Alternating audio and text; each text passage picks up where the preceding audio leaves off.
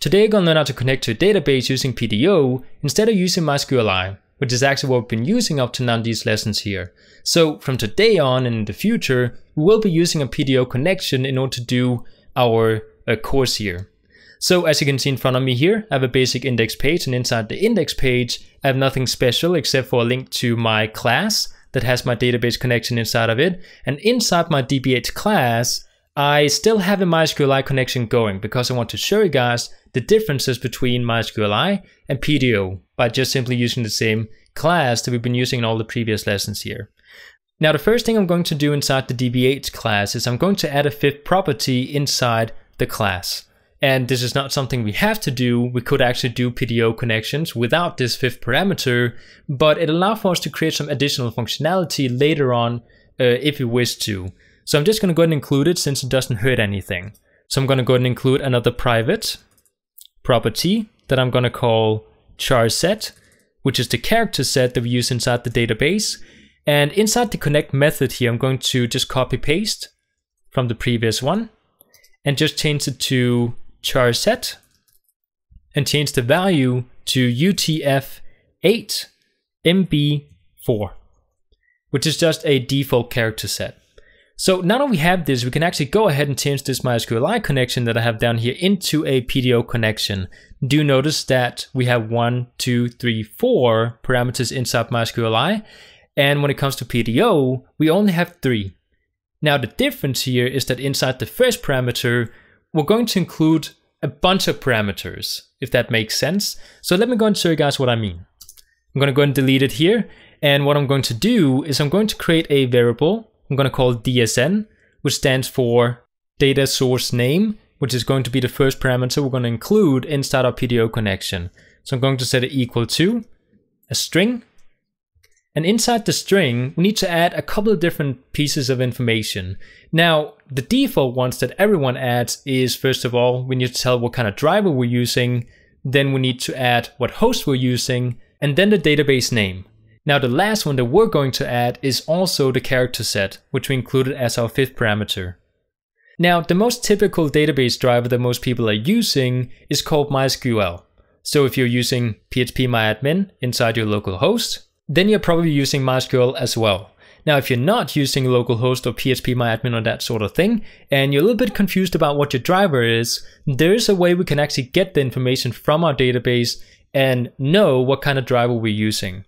So if we were to go inside my index page and just simply write a print_r function, print_r, parentheses, curly brackets, and inside the print_r, I'm going to say we want to run a static method in Pdo called Pdo : get available drivers, parentheses, and if we were to go back inside my website, you guys can see that we get some information regarding the drivers inside our database. Now mine does actually say MySQL, so if yours does as well, then you just need to follow exactly what I'm doing in this episode. If it says something else with you, then I recommend Googling what you need to change depending on what kind of driver you have, okay? So I'm gonna go back inside my code. I'm just gonna go ahead and delete the print_r function, and I'm gonna go inside my database connection again. So the first property inside my DSN variable is going to be MySQL : and then we need to add what kind of host we're using. So I'm going to say host, I'm going to set it equal to, and then it needs to be equal to our host, which right now would be the server name, which we set up here. Now I'm using a local host. If you're connected to an online server, then you need to get the server name for that server. So because I'm using localhost, I can just simply go inside my code here, and then after the equal sign, we just simply add in the server name. So I can say we want to add this server name, and then I want to add another string because we need to add another parameter to it, or another property. So I'm going to say semicolon, and then we're going to add the DB name, which is the database name. I'm going to set it equal to, do the same thing here, and just simply refer to what we have up here. So we're going to say we have DB name, which is equal to, in my case, test DB, because that's what I named my database name. So I'm just going to paste it in here. And then the last parameter we're going to add is going to be the charSet. So we're going to say charSet is going to be equal to, And then we're just simply going to add the char set from up here as well. Like so. So now we have everything we need to have inside the DSN. So what I'm going to do now is I'm going to go down to next line and I'm going to create a variable called Pdo, which is going to be the actual Pdo connection. So I'm going to say we have a new Pdo in capitalized letters, parentheses, and then inside the parentheses we just need to add 3 different parameters. The first one is going to be the DSN we just created from up here, so I'm going to paste that in, comma. Then the second one is going to be the username for our database, which we have up here. Just going to paste that in. The third one and the last one is going to be the password. So I'm going to just copy paste that one in as well. Like so.